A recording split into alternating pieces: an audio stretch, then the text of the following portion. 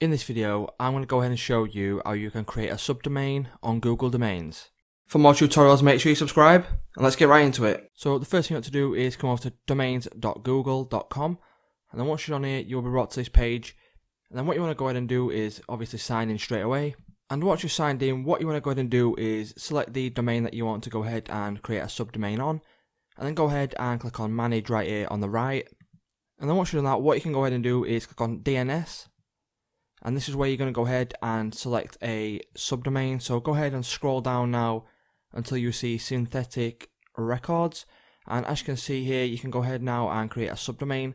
So for example, if you're wanting to go ahead and put like contact.officialryanjames.co.uk, which is what it would be for me, but obviously it'd be your domain. So if you want to go ahead and put in here, for example, like course, if you were selling like a course, so course.officialryanjames.co.uk.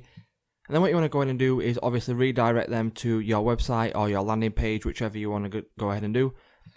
But that's just as simple as it is, guys. It's really simple. All you need to go ahead and do then is click on add, and then you'll be able, your subdomain will then be active and live, and you'll be able to go ahead and redirect it to your landing page or website.